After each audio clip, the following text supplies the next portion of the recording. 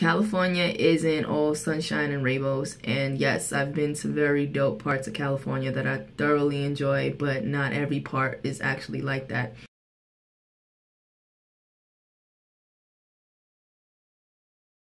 What I'm about to show you guys is something that I'm very self-conscious about, but I want other people in the world to feel as though you're not alone. So, I'm African American and West Indian. Since I got out here to Lemoore, California, it has gotten so bad for my skin. I'm in a part of California that a lot of people don't know, are not familiar with, or they just don't care about. When I got here, it was like 90+ degrees outside. It was definitely like straight up was something out of holes. My skin has, the word I'm looking for is like kind of like activated. And I know my camera isn't perfect. Right here, you can see the discoloration. Even when I do lotion or even when I apply certain things to my skin, like it's a constant pain in the ass to take care of. A lot of it has to do with the air out here. I said this in my other video. Hanford, Bakersfield, and Fresno, they are 3 of the top cities in America that have the worst air quality, and I am not exaggerating. It is like that on my back. It is slowly but surely grown more on my neck.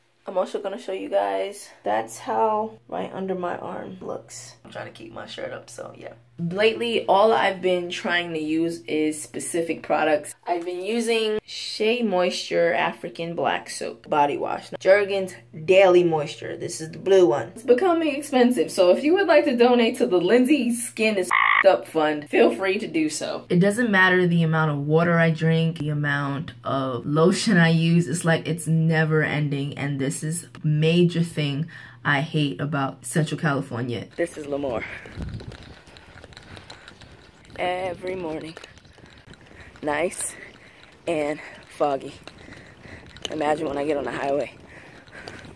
The air quality is not only bad, but it's also the water here as well. A lot of people, especially like around this area, they usually get filters and things like that because of the type of water that's out here. When I first started realizing my condition, it would come to the point where I would have to leave in the middle of doing something at work to go and lotion my entire torso because I was so dry, I was so itchy, and it was absolutely terrible. I've been here for almost 4 years now, and granted the itchiness has decreased a lot, but it's a constant having to lotion all the time. I have at least 2 bottles in every main location that I go to. You don't really realize how much water in the air is important until you lack it. And guess what? I'm still cute some days. With everything being said, I speak to those who are suffering with some part of their body that they're not comfortable with, or whether it's just your body in general. Gather the strength that you have because you live to see another day. You're here for a reason, to continue and be a better you. If there's something about your body that you can't change,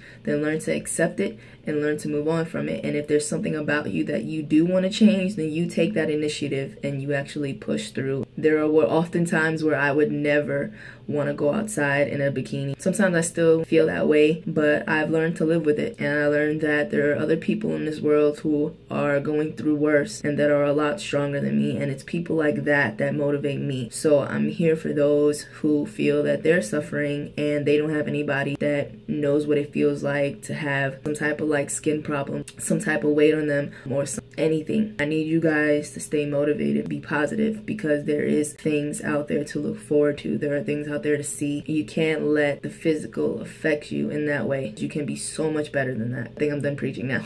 Make sure that you click that subscribe button because 2018 is the year of shooting your shot, and I'm trying to shoot my shot as much as possible. My next goal right now is to reach 900 subscribers, and I can only do that with your help because you guys are great and you deserve to see good, positive, and funny content, and that's exactly what I'm going to be putting out, and I'm going to keep it real. I look like you know, it's night and I'm tired, so peace, and remember, be a potato. Can you love me naked? Yeah, naked.